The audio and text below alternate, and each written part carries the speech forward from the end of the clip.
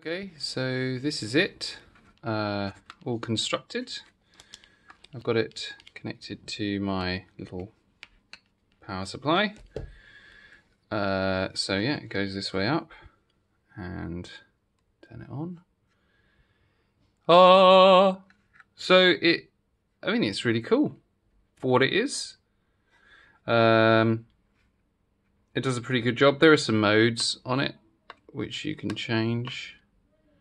I haven't yet really worked out quite what the difference really is. It doesn't appear to make a massive difference, I think.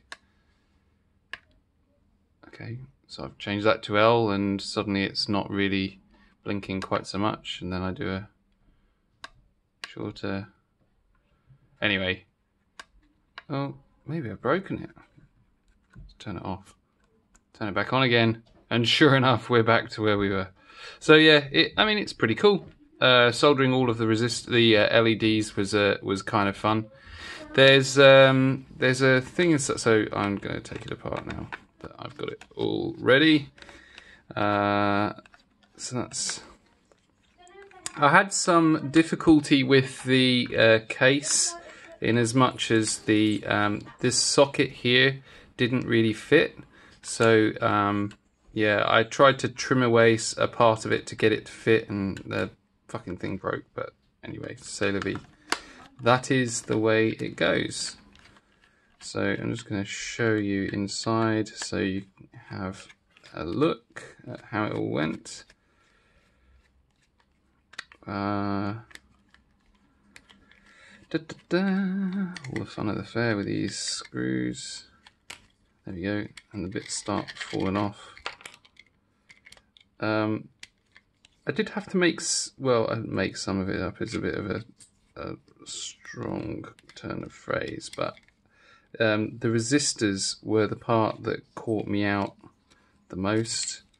There was no instruction really on what the ordering of those resistors was, so I didn't guess, because there is a picture on the instructions on the website that show you which ones go where. I don't know why this one's taking so long.